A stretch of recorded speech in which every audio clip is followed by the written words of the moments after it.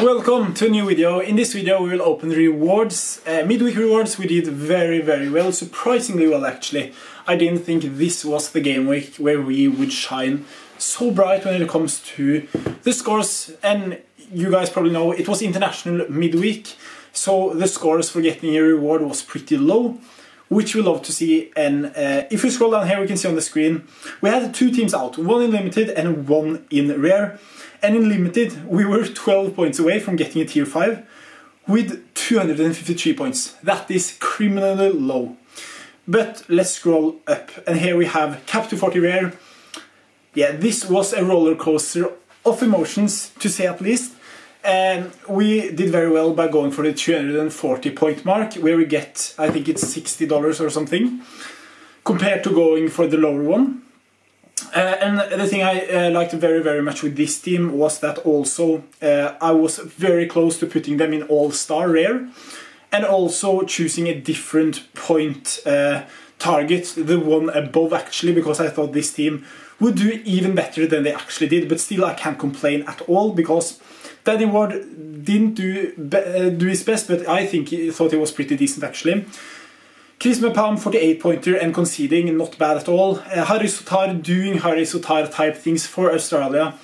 He has won me now 3 consecutive thresholds. Of course, last time there were the regular 280 points threshold, but he delivers again, love to see it. And he's just a monster when he plays for Australia.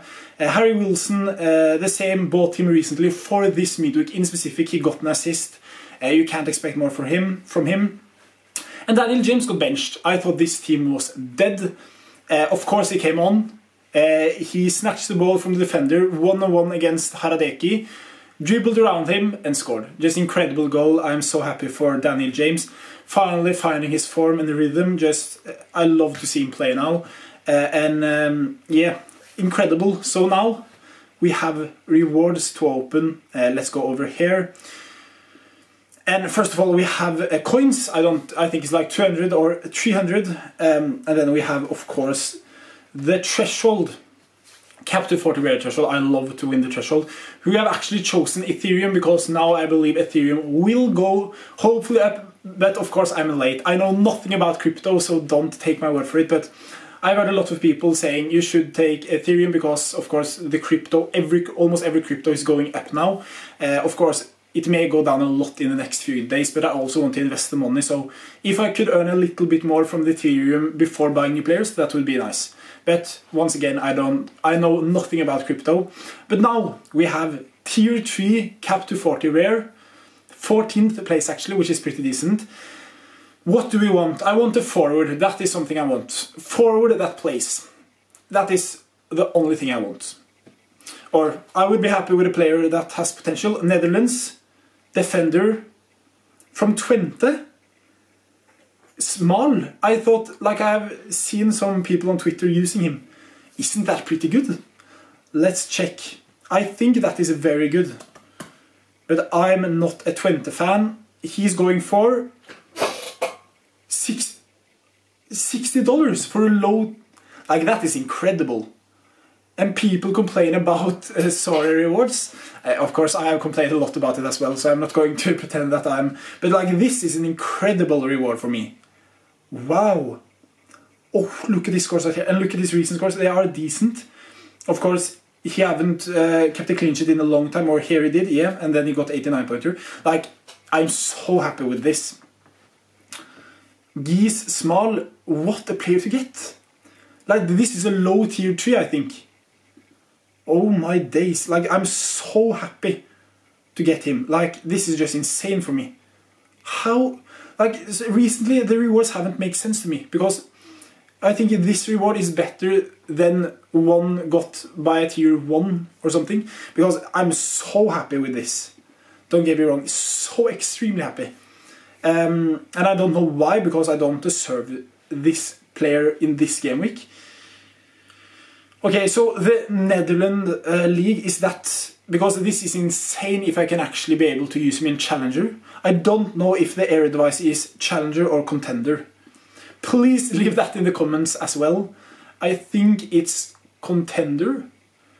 Is it Contender or Challenger? I don't know. I need to find that out.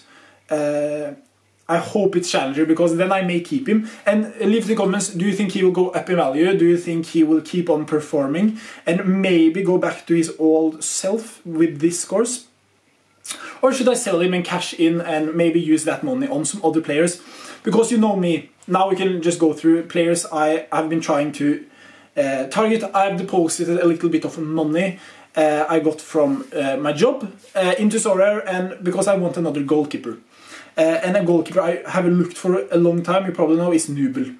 But the big problem with Nubel is that his price are, I think, way too expensive.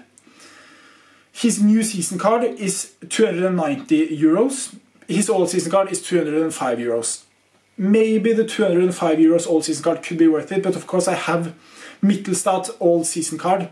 So playing those two, they doesn't align too well, because then I need to play them in classic season and I want to play them in season. So then I need to spend almost 300 euros for Nubel when I can get Jan Oblak for a similar type of price. If we go to his cards, no, he's a little bit more expensive, don't get me wrong, but let's go to rare. Yeah, he's a little bit more expensive. But still, like, that price difference isn't worth it for me personally, I think. His all-season card, I think, is very, very reasonable. And also in terms of his scores, Stuttgart isn't a team that keeps a lot of clean sheets, and of course they kept a clean sheet in their last 2 games. But on another side, I don't think they will consistently manage to do that. And that was also my plan to have, but like the one thing that is very bad with this, and the reasoning I want a German goalkeeper, is because of course in game week 465 the La Liga doesn't have any fixtures, and that is very bad. Then I have like so many Stuttgart outfield players with no goalkeeper to pair them up with. Yeah, Dortmund away is hard, but like Stuttgart is a team that could go there and win 2 or 3-0, and if I have a full collection, yeah, the only thing I lose is one dead lineup. But for example, when I have goalkeepers with good fixtures, do I want to risk them with the Stuttgart collection? I don't know. But yeah, like, it's so hard, man, because I don't know what I want to do. Of course, I could try to but this guy right here don't want to go down too much in value. And I think personally, the value I'm getting out for him won't be worth it, because also the uncertainty is so damaging for me, because I don't know what will happen next season. I have 1, 2, maybe 3, 4, maybe 5 good game weeks left with him. And is it worth it to buy a goalkeeper with no certainty, to only have him in 1 game week when they play Dortmund away, where they will most likely concede?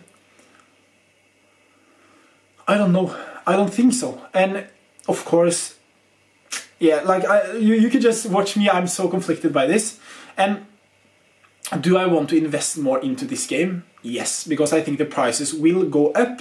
Although we have seen in recent times they have gone down, but we need to just expect that the prices will go down until the end of the season now, because of course you are at the end of the season. And when the new season slowly starting to begin, they will rise again. But yeah, like, this is very hard for me, but he's a player I want, don't get me wrong, but like the Bayern München situation, they want a new contract with him, like, it puts me a little bit off. If I could have gotten the new season card for 200 euros, I would have taken it and run away 100 times out of 100 times, but now 100 euros more, it's a little bit on the expensive side. And also, he says he wants to be a starter goalkeeper, but I think he won't go straight into a Bayern München side when Manuel Neuer plays, when Ulrich also plays. I think it's hard. But now, that was just an update. And I want to make a specific video about all my signings, because if I'm not signing Nubel, I will upgrade elsewhere in the gallery, definitely.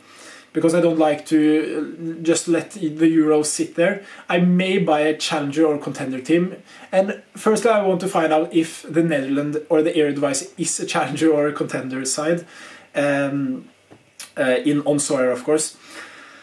But now, lineup builder. We have probably the most important midweek on my Sorare career. And I want to explain you why. Second Division Europe, there are 2 game weeks in Second Division Europe. And I have a full starter lineup. I have Sarkic, the only goalkeeper that have actually Sorare carded this game week. I'm pretty sure of it. If we go to Pro, Here we can go to second division Europe, that is going to be here. Top 10 win prizes, with the top 3 wins cash.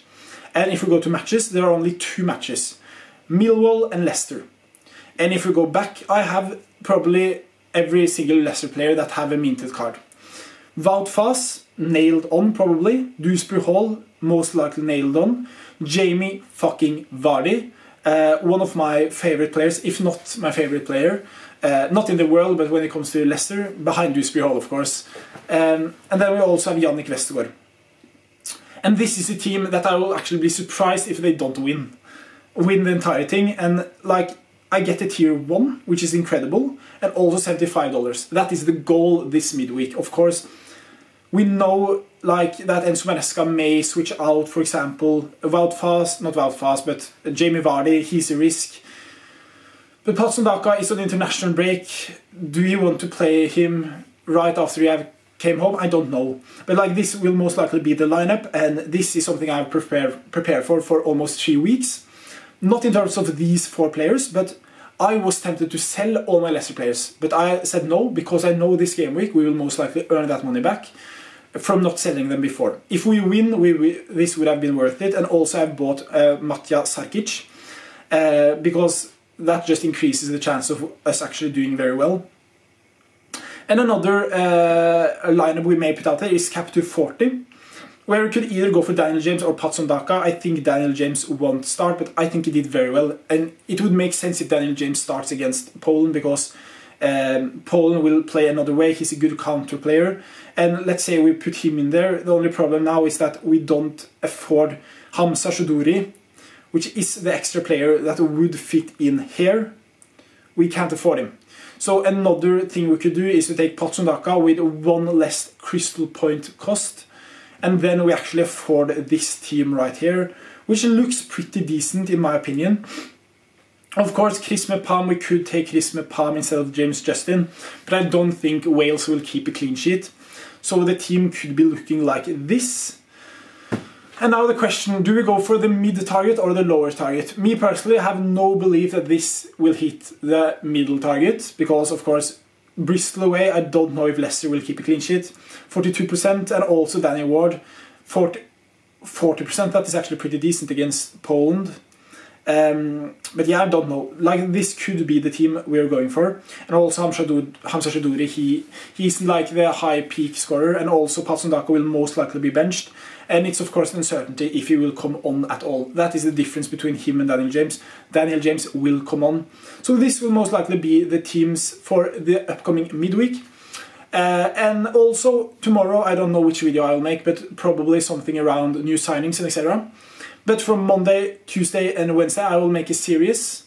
Or Monday, Tuesday, Wednesday and Thursday I will see how long the series will go, where I will go through different topics each day to prepare you for the transition period, and going through my members' galleries and going through mistakes and things they are of course doing well, so you guys can also learn in the process. I will go through everything there, so just stay tuned for that. And yeah, also by the way, for you guys members, it will be very exciting in the future, because I have some new plans when it comes to tournaments.